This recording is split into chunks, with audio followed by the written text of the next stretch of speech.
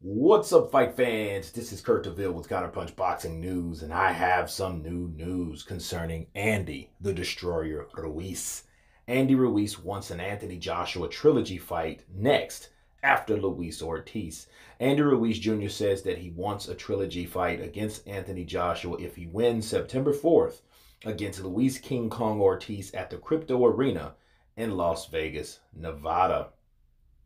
And this is what he had to say. He said Luis Ortiz hurt Deontay Wilder and almost became champion against him, said Andy. He said, a lot of people think Luis Ortiz is going to beat me, but I'm going to argue with them. Of course, there's the blood that needs to get back to because I want AJ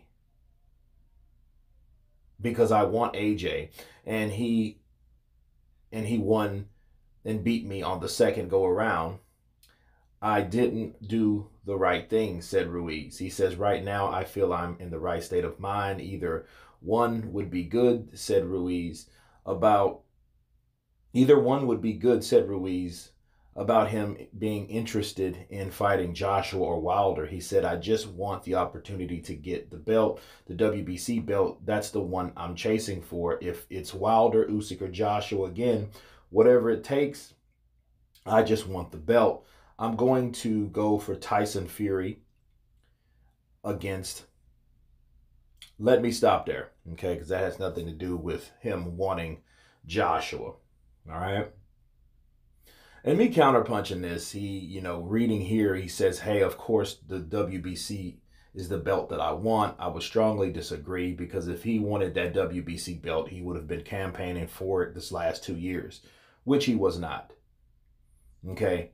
And the whole article here is about him wanting a third fight with Anthony Joshua after he defeats Luis King Ortiz. First of all, if he beats Luis King Kong Ortiz, why would he want Joshua if he's after the WBC?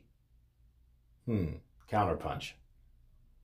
Because Anthony Joshua, okay, was the unified champion, former unified champion of all the other belts, not the WBC. The WBC, if he wants that, he needs to fight Deontay Wilder for it or Tyson Fury or something. But I feel that Andy Ruiz needs to fight these other opponents, these younger guys. Fight a Frank Sanchez. That'll earn you the right to be where you think you want to be again. And I don't even see him winning that fight because his feet are not as fast. He has fast hands and slow feet. Then someone like Cuban, the Flash Sanchez, is going to show you how much flash he has. And he's going to show Andy Ruiz every round that he's faster, quicker, even though I'm pretty sure they've sparred because they were in the Reynoso gym together. I don't see him winning that either. And let's look at Andy Ruiz for the last 2 years, all right? Andy Ruiz has been... 2020, he did nothing, but, everybody rode the COVID train so much in 2020.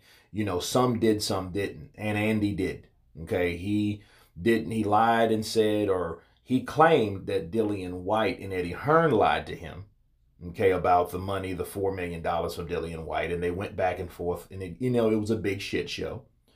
Then he totally ducked Luis Ortiz, which was much older than Dillian White. And at that point, you start questioning, okay, well, how many people do you really want to fight? Because you wouldn't get $4 million to fight Luis Ortiz. In fact, he's not getting $4 million to fight Luis Ortiz this particular fight. And it's been 2 years later. I mean, it's actually been over 2 years.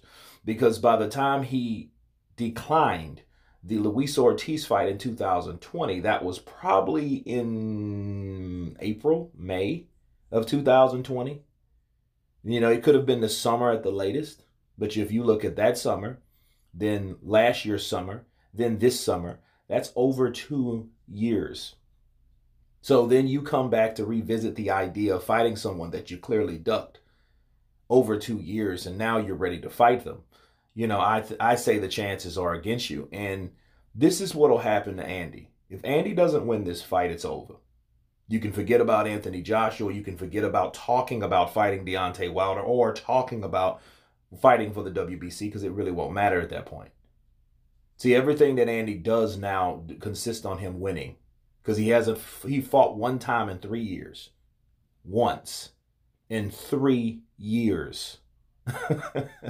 You know what I mean? So, and actually, it was like this particular fight he's fighting now would be twice within almost in the 3 year bracket coming on the fourth year. Okay, because his last fight was in 2021, but it was in May. So it's like, okay, but then you did nothing the year before that. So if he does lose to an older Luis Ortiz, he's finished. And by right, he should be. Because that means, well, you only want the money. That means you only want to fight for a certain amount of money because of the money that were accustomed to having the year of 2019. You don't want to fight the best because if you had, you would have took the test, bars, and that didn't happen either. So, I look at Andy Ruiz, he had a lot of potential, but then a lot of things that we began to see about Andy was that he is lazy. He was lazy and he didn't want to challenge and he got complacent and then he felt entitled. Even he fell out with Eddie Reynoso in his camp because they were saying that he wasn't doing enough. Now he's not with them at all. Even Canelo said that, like, well, hey, he doesn't do enough. The surgery that he had, that's why he couldn't fight Luis Ortiz last year. And those type of things. And everybody knows Luis Ortiz, one of his worst problems and his only problem at this point in time is his age. And if you can bank on that, I think you're banking on a pretty safe to say victory. But then again, whoever knows, because this is boxing, the sport that I love, that I hate so much, right? So we don't know what happens. But I'm going for Luis Ortiz, but I bank that Andy Ruiz will beat Luis Ortiz. I will do a further breakdown maybe tomorrow on these two fighters. You guys tell me what you think of Andy Ruiz wanting an Anthony Joshua trilogy fight. Please subscribe, and you guys been Counterpunch. Peace.